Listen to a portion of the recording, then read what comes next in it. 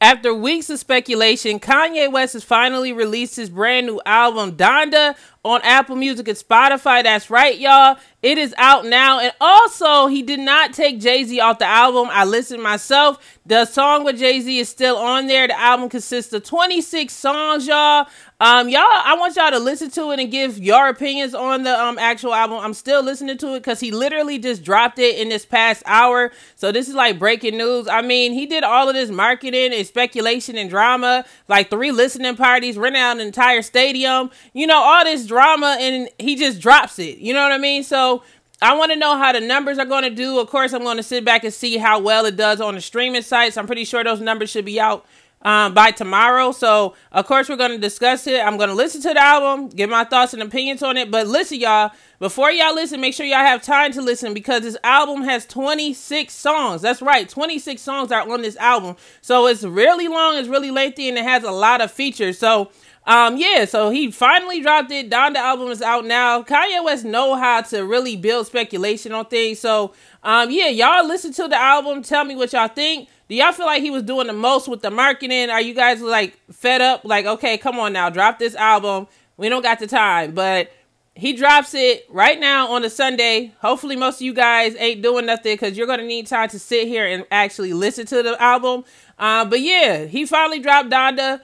I listened to the first song. It actually opened with Jay-Z. So I'm sorry for that spoiler, but that's just the reality of the situation. From what I'm seeing, you know, I think he took the baby off as well. So y'all check it out. I think he did that to like use the baby for like publicity, and I feel like that might have been smart.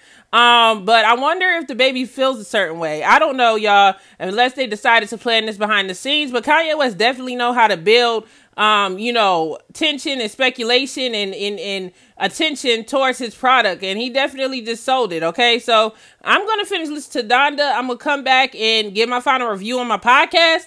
Make sure you guys check out my full podcast right now. It's on Apple Podcasts, Spotify, and much more. The link will be in the description, and also the link to his album is in the description, you guys. So go ahead and click it.